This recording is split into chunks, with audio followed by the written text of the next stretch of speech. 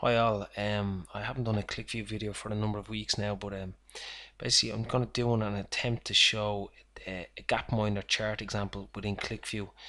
For those of you who don't know, GapMinder was co-founded by a guy called Hans Rosling. You can check out some of his videos on www.gapminder.org. His videos are very interesting. He's very funny. The guy is amazing, so check it out. For now, I'm basically going to show you the example that I've already created within Qlikview, which is similar to the one he's created for GapMinder. So if I click play here, I'm basically animated a chart of information. I've got the average order size, number of orders, and then each circle represents a customer, and the bigger the circle is, the more cases were sold to that customer within that year. So if I play it again and keep an eye on the bottom left, each new dot that's coming onto the chart is a new customer.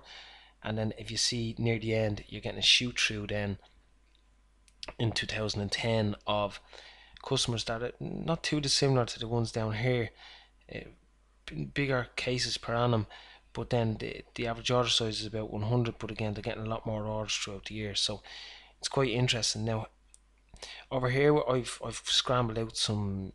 I've got brand and places and customers, and these are all scrambled. They're all kind of, it's real data, but they're letting on numbers here on the right.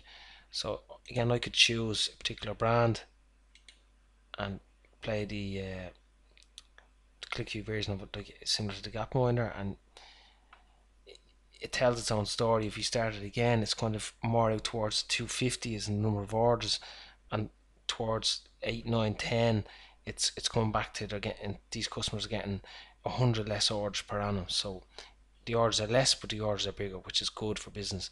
So anyway, I'm going to show you how I created the chart. So I'm just going to minimize it. Again, it's based on a version of Hans Rosling's chart, so it's not his data. So I'm just going to choose a scatter chart.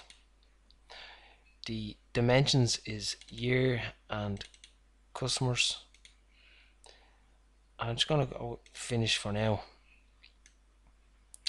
So right now the chart doesn't look anything like the chart I've just shown you, so I'm going to minimize that. This one I'm just going to drag over here. So if I go into the properties, down here in the expressions, normally you would see a different expressions page, so I'm just going to click advanced mode. So this is what we'd normally see. I'm just going to delete these two, and I'm going to add new expressions. It's going to be sum of orders,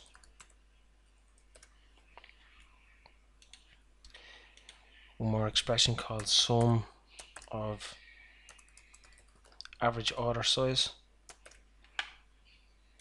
Click OK, and the final one is going to be sum of cases sold.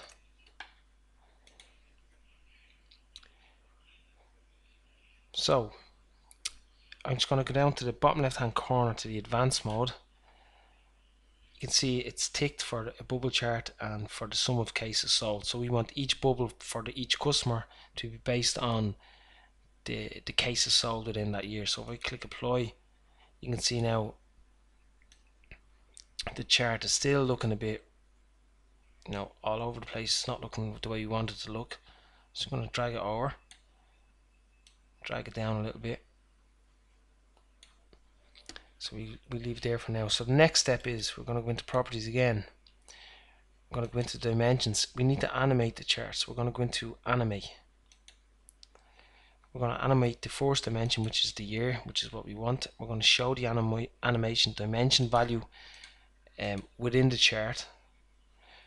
We're going to make this 1750, so it's 750 milliseconds. Every 1750 milliseconds we're going to show a frame, 30 frames per second.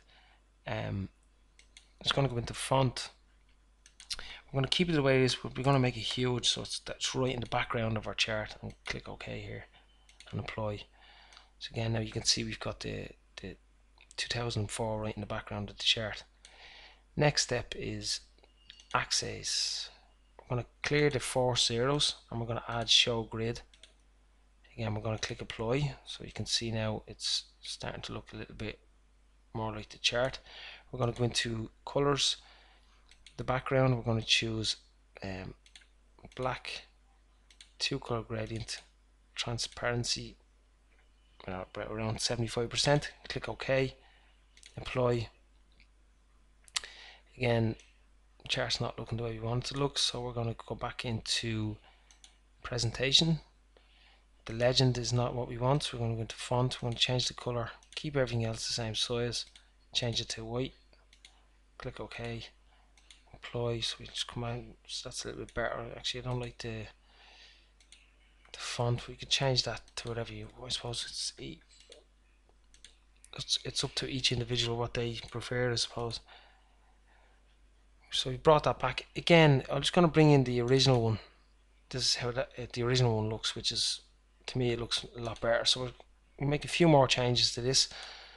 Go into the axis, x-axis, and we're going to change it to Calibri, bold, and white. And the same with the y-axis, Calibri, bold, change it to white.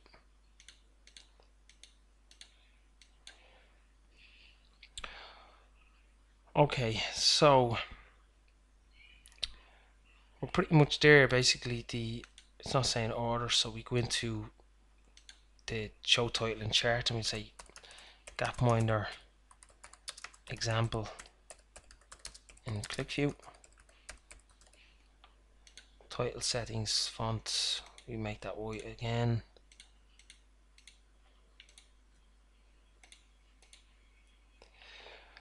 And then the final thing that we should be doing is the colors. So the colors are fairly bland, so I'll just give it a few examples and I'll finish it up then. So we kind of make them more striking, the colors, because I think it looks better with it. So you can see some of the reds here. So that's pretty much this. It was fairly quick, but I'm gonna play it again. It's slower than the original version. I put 1750 as the milliseconds in the animations chart. So I just minimize this and bring in the original. You can design it whatever way you want. You can choose the colors whatever way you want. And again, like if I go into the properties of the one I showed earlier, and into the animate, I have it as 1000 milliseconds and it's 30 frames. And then if you click play, so that's pretty much it. That's a more simplified version. I'm using that for customers and size of orders and the number of orders per annum, and then the throughput or the cases sold to each customer.